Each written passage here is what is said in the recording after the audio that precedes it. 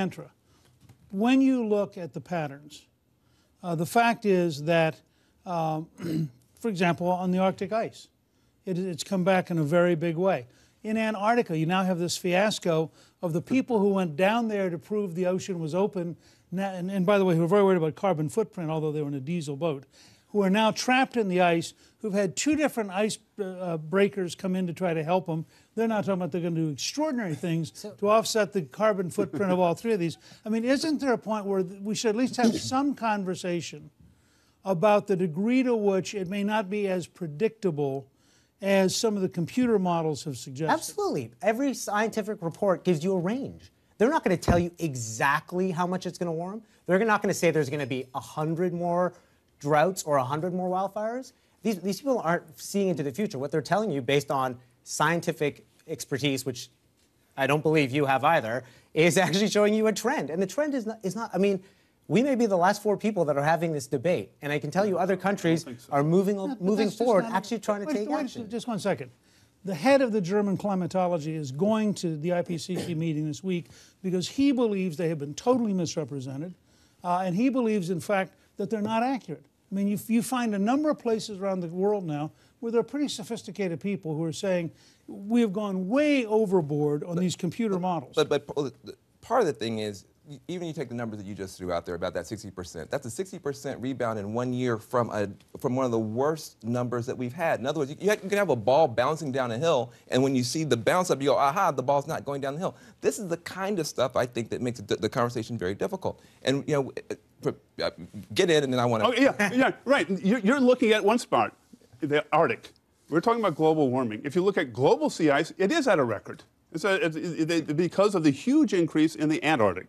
There's a decrease in the Arctic, a huge increase in the Antarctic, and of course I say, well, we have models that explain this, but Can why? I ask what scientific body you quote? Like, give me a body of people who this issue has been studied by the largest number of scientists in the world. No issue. You don't have no to issue take has anybody. been studied. You go to so Noah. here's what you Noah. guys are doing. Here's what you guys are doing. Let me just give you the analogy. Okay, right? give me the analysis. Somebody smokes cigarettes their whole life, lives until 80 or 90. You would say, just like that one example, hey, cigarettes must be fine for you, right? No. Cigarettes must be okay. This guy lived, he smoked cigarettes. It must be okay for you. You're just cherry-picking an anecdote and here in or fact, there. and I want you to respond because that's exactly what happened with the science on tobacco.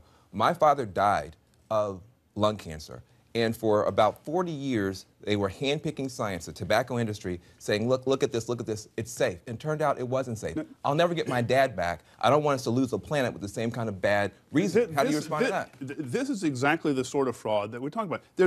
This is agreement that there's warming. There's agreement that CO2 is a global warming gas. There's agreement that human activity is increasing that. There's not agreement that we're heading to a catastrophe. That's the fraud. And then we look, you don't have to have denier science or denier math or denier websites. You can go to NOAA's website and look at numbers for sea ice coverage. You can go to NOAA's website and look at the trend for tornadoes. You can go to NOAA's website and look at the trend for hurricanes. That's flat. But let me just ask about science for a second. Not mine. That's not heritage. I'm very happy to debate science. Yes. Okay.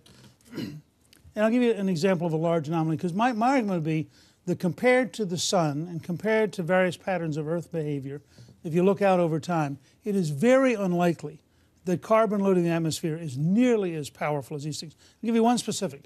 11,000 years ago, for reasons we have no understanding of, the Gulf Stream quit.